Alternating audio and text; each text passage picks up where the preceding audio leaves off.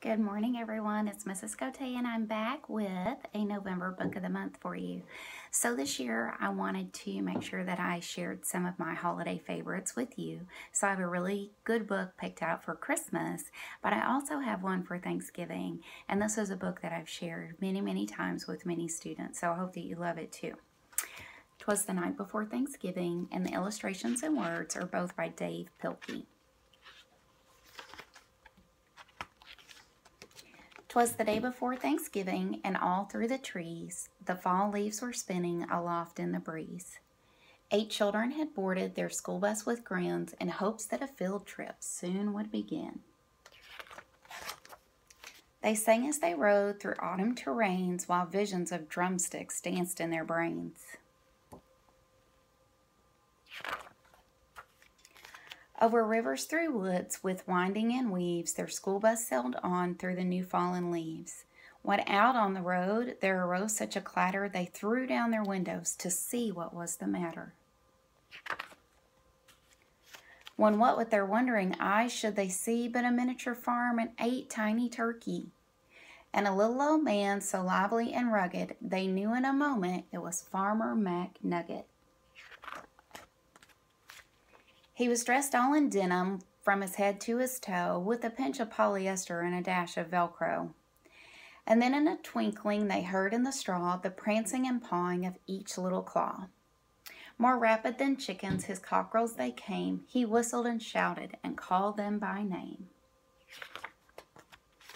Now Ollie, now Stanley, now Larry and Moe, on Wally, on Beaver, on Shemp and Groucho.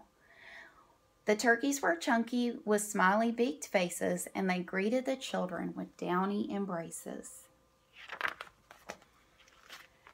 So out through the barnyard they ran and they flew, and they gobbled and giggled as friends sometimes do. When somebody spotted an axe by the door, and she asked Farmer Nugget what was it for. With a blink of his eye and a twist of his head, the old farmer told a grim tale of dread. "Tonight," said McNugget, "these feathery beasts will be chopped up and roasted for Thanksgiving feast." The children stood still as tears filled their eyes, then they clamored aloud in a chorus of cries. "Oh dear," cried McNugget, "now what shall I do?" So he dashed to the well, and the teacher went too. And they fetched some water fresh from the ground in hopes that a swig might calm everyone down. And when they returned to quiet the matter, the children were calmer and mysteriously fatter. The boys and girls drank up their drinks in the hay, then thanked old McNugget and waddled away. They limped to the school bus, all huffing and puffing. It's not easy to walk with hot turkey stuffing. And then as the school bus drove off in the night, McNugget looked round, not a turkey in sight. 'Twas the night before Thanksgiving, and the stars up above shone down on a school bus abounding with love. The very next evening, 8 families were blessed with 8 fluffy turkeys as Thanksgiving guests. They feasted on veggies with jelly and toast, and everyone was thankful the turkeys were most.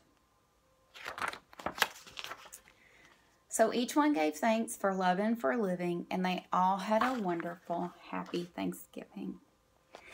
So I hope that all of you during this month, as we do celebrate what we're thankful for, can be thankful for so many things and express those things to your family and those around you that you love.